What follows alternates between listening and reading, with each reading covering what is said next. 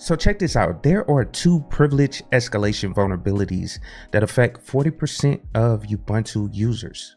Let's check it out.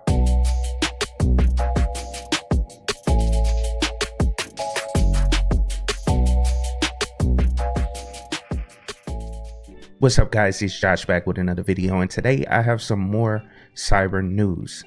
And recently, a security researching company named Wiz stumbled upon two critical privilege escalation vulnerabilities known as CVE-2023-2640 and CVE-2023-32629 within Ubuntu's Overlay FS module. Now, Overlay FS is a widely used Linux file system, especially popular in container environments, allowing dynamic file system deployment. But unfortunately, these vulnerabilities make up an attractive target for exploitation, potentially putting 40% of Ubuntu cloud workloads at risk.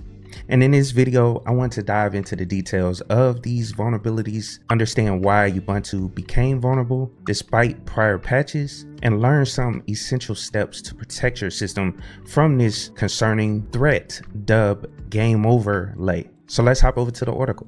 Okay, so this article is on Wiz Research's blog, and of course I'll have the link down in the description of the video.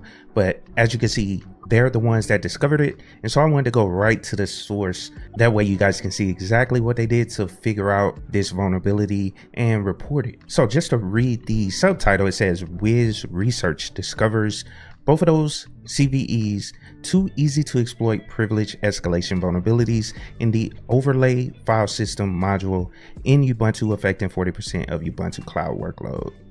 And let's go down and just check out. Now, both of those vulnerabilities were found in the Overlay file system module in Ubuntu, which is a widely used Linux file system that became highly popular with the rise of containers, as its features enable the deployment of dynamic file systems based on pre-built images.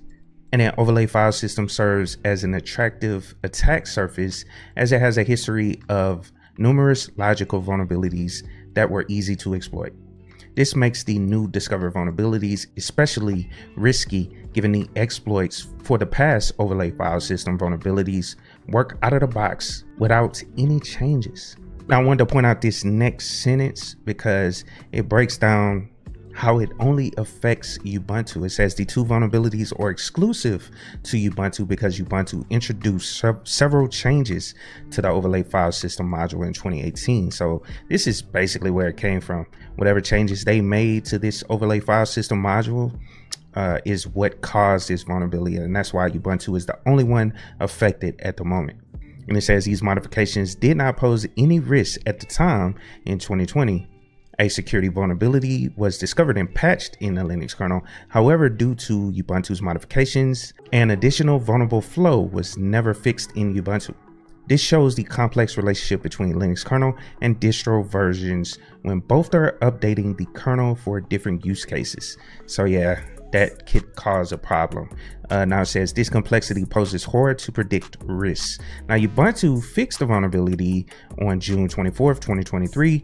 Users should update their kernel to the latest version, and that's exactly what you should do. That's why I was gonna tell you guys at the end of it, just make sure you run the updates because they have fixed the vulnerability. I just want to make people aware of it because there's a lot of people out there with systems that are just sitting, probably not updating them as they should. And this right here is just an announcement to patch your servers.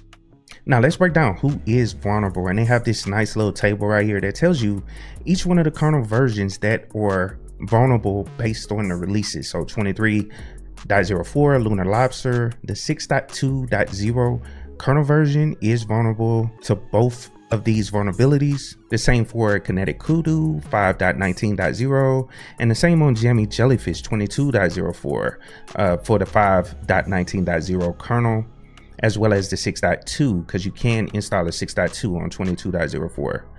But check this out. The 5.15 kernel is not vulnerable based on the chart. It's got those X's there, so neither one of those are affected. And then also the same under Focal Fossil, which is Ubuntu 20.04 that 5.15 kernel version is not vulnerable as well. And then 5.4.0 is not vulnerable for the 2640 vulnerability, but the 32629 it is vulnerable. And Bionic Beaver the same, because it has that same kernel. And just so you guys know, this metrics is a work in progress, and they will update it as they obtain new information. And in the meantime, Ubuntu has released official security bulletin for both of these vulnerabilities, and Wiz customers can check their impacted resources in the Wiz portal. Now let's cover what is game overlay.